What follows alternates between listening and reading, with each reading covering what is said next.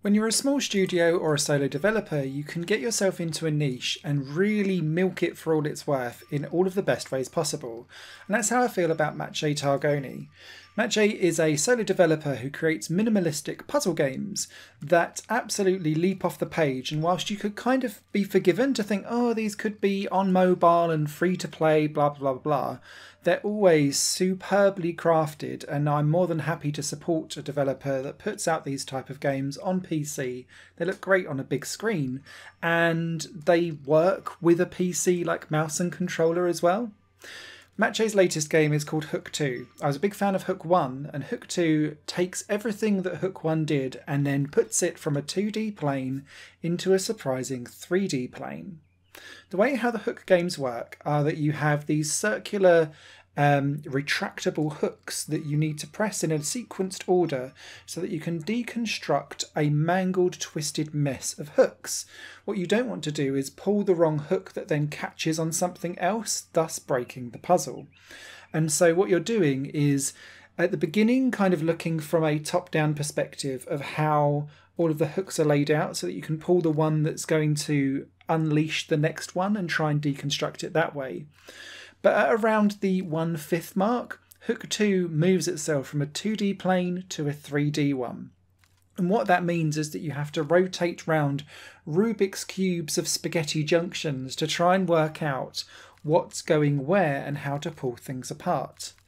Not content there, Maciej then starts to add in other things around turning on and off circuits, making Hook 2 feel more like an electrical current style of game. And then also starting to match up different symbols to turning on and off different hooks. So what you'll be doing is connecting up the lines and rotating around specific edges so that you can connect up circuits, and then those circuits might start on one symbol and then pop up somewhere else. So it's no longer about following around specific lines. You've now got to work out exactly what goes where. This adds up a decent amount of difficulty, but it's never too ridiculous and it's never too convoluted. It's always very solvable through very simple logic. And so you just need to have a keen eye and get things into the right place so that you can then view what you need to view and then start pulling things apart. In Hook 2, there are 88 puzzles, I believe. It might be 86. But the whole game is completable within about 2 hours max.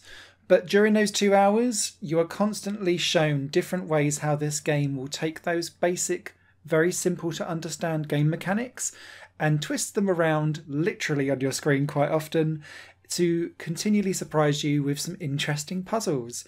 I love this style of game. I think it's one of the best that's out there at the moment, and Hook 2 is an absolute step forward on what Hook 1 did by bringing it from a 2D to a 3D plane.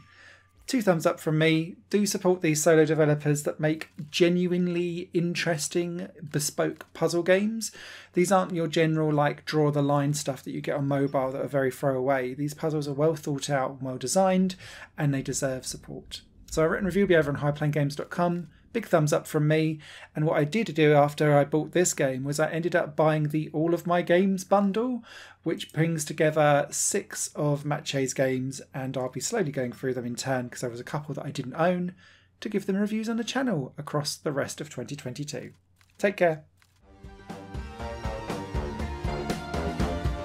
Higher Plane Games is part of the Higher Plane Network, a completely independent media outlet supported by people like you.